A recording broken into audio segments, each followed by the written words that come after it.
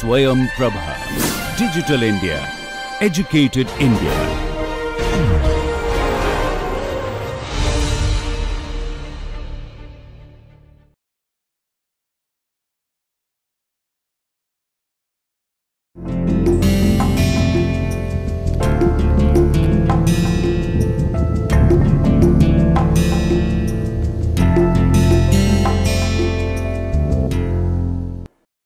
Good morning. Let us continue the discussion on fuel estimation. That is, we are trying to find out, or to be more precise, we are trying to estimate roughly how much will be WF by W naught, that is fuel fraction, and we have agreed and understood this is primarily decided by the mission the aircraft is supposed to complete, right? For example, if I take a simple mission where this part is warm up and take off, climb, then cruise, loiter, then landing, right? Today we will just go back to some basic understanding for the cruise and loiter.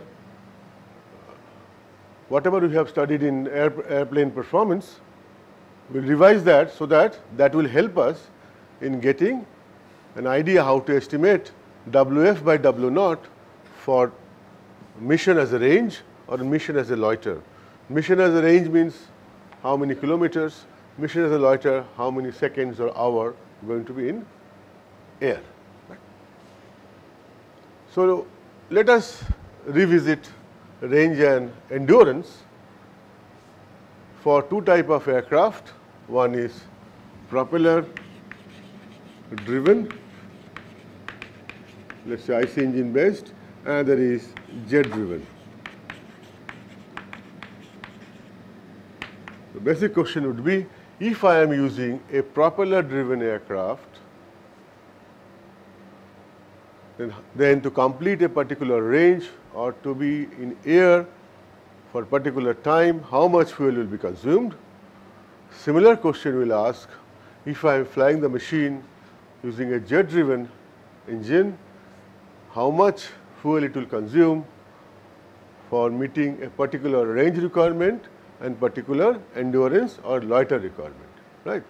We want to go back to this airplane performance as a revision so that we can really use it for designing our aircraft. As I have been always saying, whatever you have understood in airplane performance, when you want to apply it into design, you will find we do a subtle different interpretation in terms of implementation, so that we can synthesize those understanding easily. And keep your mind open on that, and you see how beautifully people have helped us in creating such understanding. So if I recall what was the definition of range, or what is the definition of range. When I talk about range, it means the ground distance the airplane will cover for a given tank full of fuel. So range is the distance covered for a tank full of fuel. And endurance, it is the time stay in air again for a given tank of fuel. This is the basic definition we all understand. Now, we will first talk about, quickly we go by the propeller-driven aircraft. And you know that when you have analyzed propeller-driven aircraft, we talked about SFC, that is specific fuel consumption. Right? This is specific fuel consumption, And how do we define that? This was, let's say, in FPS, pounds of fuel per unit horsepower or per unit power. And in FPS we may use horsepower, and per unit time, maybe hour. This is inconsistent unit. But the understanding is how much fuel, what is the weight of the fuel, how much means weight of the fuel here, consumed per unit power, per unit time. So if you want to be consistent, it is Newton of fuel consumed per watt second. That is SFC, and it is relevant for IC engine driven propeller airplane. Right? So now if I write W naught is equal to W1 plus WF, it's very clear what is W naught. W naught is the gross weight. What is W1? All the weight except the fuel weight. Right? Then I can write WF dot is minus C into P.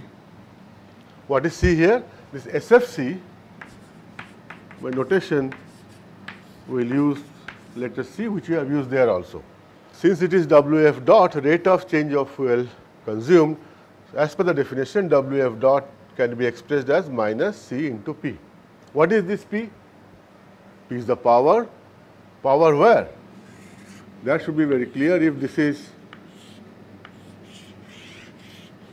here, this fuel reaction going on, and you are getting some power at the brake, shaft is rotating.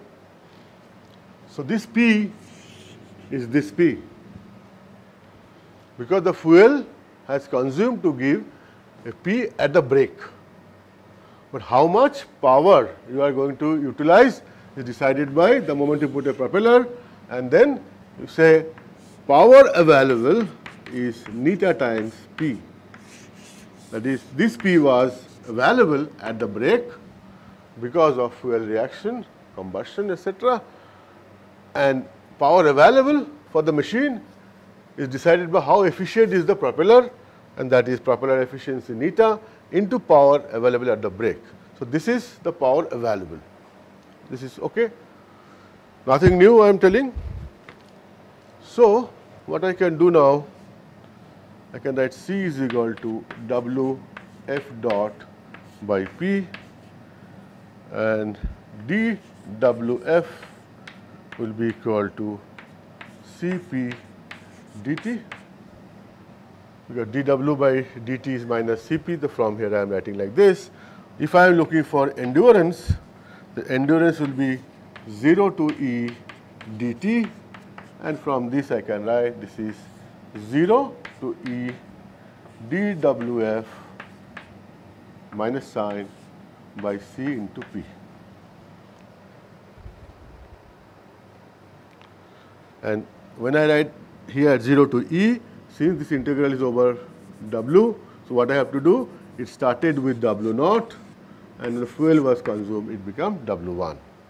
So this part is the definition of E, and we should be very, very clear that this P is the power available at the brake. This P is not equal to power available. So this P is actually equal to power available by neta. This you should not forget. This is extremely important. So we know this is the definition of E. So let me erase this. Let me write E is equal to W1 to W naught. I have absorbed minus sign dW by Cp. Similarly for range, we also derive an expression like this. How do I visualize range? This range means I am talking about the range when it is completing cruise flight, level unaccelerated flight. That means the airplane is moving with constant speed. So I can write ds is equal to V infinity into dt. That is the distance traveled in time dt, moving with a constant speed V infinity. So I can write ds equal to minus V infinity. For dt, earlier we have derived expression, I will write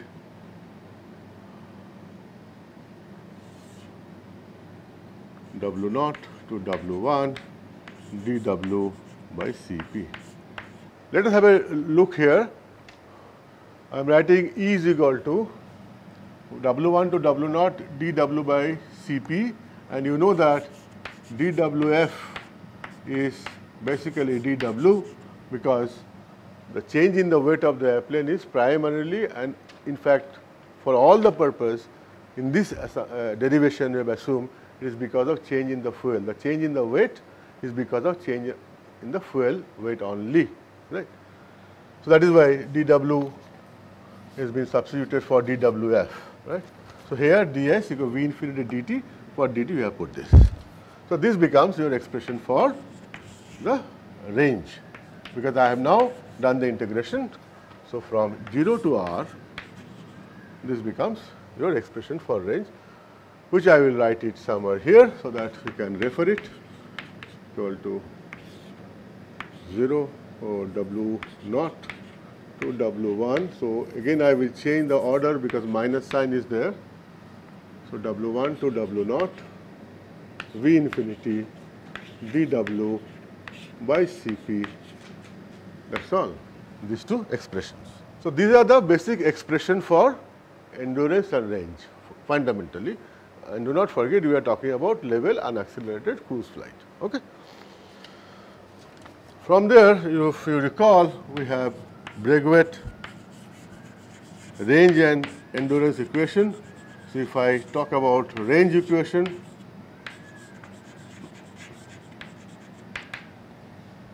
since it is cruise,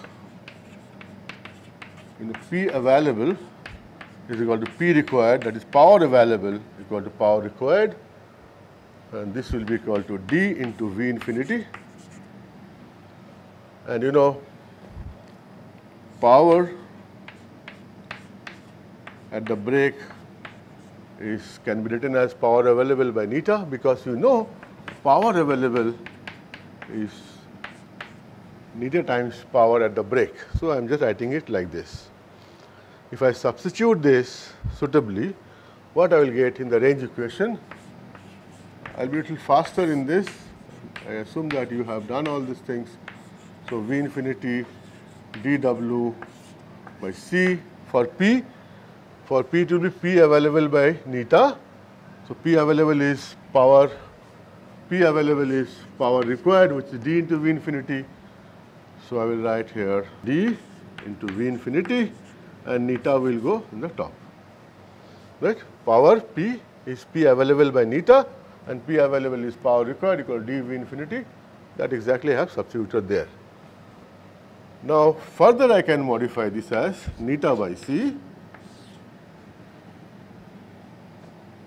V infinity, then L by D to dW by W. V infinity will go, you could see from here and here, it will cut.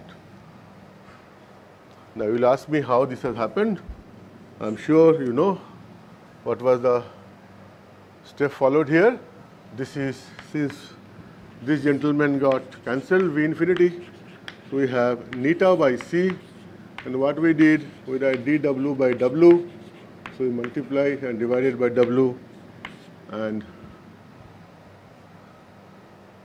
what I have done, divided by W, multiply by W, so the expression remains the same. And since it is a cruise flight, lift equal to W, so I can easily write at W1 to W naught, neta by C, L by D, dW by W. That's the exact expression. This is for the range. Don't forget, this we have done it for propeller-driven machine, aircraft, right? If we go further, what sort of expression you will get? You will get range is equal to neta by C, L by D, ln W naught by W1. What is the assumption here? Assumption is that neta is not changing, C is not changing, L by D remaining constant. So if I take this thing out of the integral, I get an approximate expression as range as neta by c, L by d, ln W naught by W1. Please understand, we have assumed L by d to be constant. But you understand also that as I am cruising, the weight will go on reducing. As weight goes on reducing, the lift requirement will change. So L by d will not remain constant. But what is the designer perspective? We are saying we are aware of this. We are assuming the change in weight is not large. Okay? Which is not a bad assumption. So this is range expression. So what is the message? If you want to get maximum range, you need to fly at such that CL by CD is maximum or L by D is maximum, or typically CL should be CD naught by K. These are very clear to you. In performance, we have been doing it repeatedly. But this is for propeller-driven airplane. Propeller. Now let's see what happens to the endurance. Endurance, if I start, endurance by definition, it was W1 to W0, dW by C into P. So let me do this, then I'll explain. W1 to W0, neta by C, dW by P is dV infinity, because I hope you understand this. The P is what? P available equal to power required equal to neta times P. So this P is power required by neta, and power required is d into V infinity. So d into V infinity by neta, that I have substituted here, and neta on the numerator. This is the expression for endurance, right? Again, I can do that little bit of manipulation, rearrangement, and I can write it as neta by C, L by D, dW by W, and 1 by V infinity.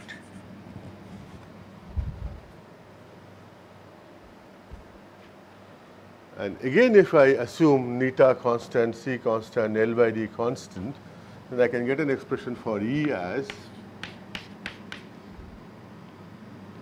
neta by C into L by D 1 by V infinity ln W naught by W1. This is where I want your attention. Okay? So let us have a relook on the last step. If we see the expression for E, if I follow the procedure, it comes to W1 to W0, neta by C, L by D, then 1 by V infinity into dW by W. If you go to your airplane performance notes, you see what was the next step done was we wrote V infinity equal to 2W by S rho CL, and that is substituted here. So then we got a condition that CL3 by 2 by CD should be maximum for Emax for a propeller-driven airplane. Is this clear? In our performance course, we have done V infinity, we replace V infinity by 2W by S rho CL.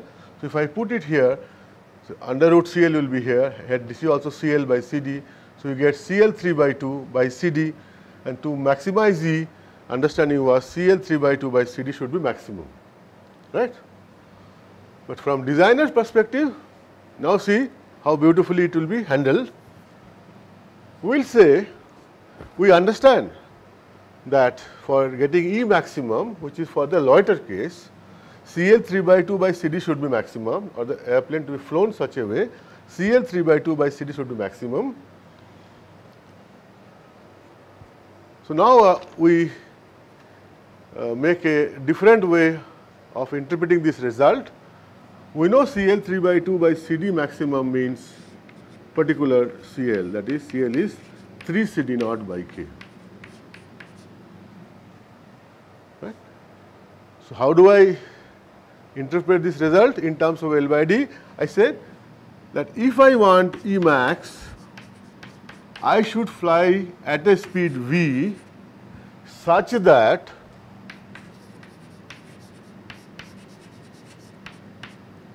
L by D corresponds to the case where CL3 by 2 by CD is maximum. Here L by D is not maximum. What we are saying, for a propeller driven airplane, if I want endurance at a given speed V, I should fly at an L by D such that CL3 by 2 by CD is maximum. Right? For getting maximum range, I should fly at a speed such that L by D is maximum. But here we are not flying at L by D is maximum. We are flying at an L by D which corresponds to CL 3 by 2 by CD is maximum. That should be the understanding, right? Thank you very much.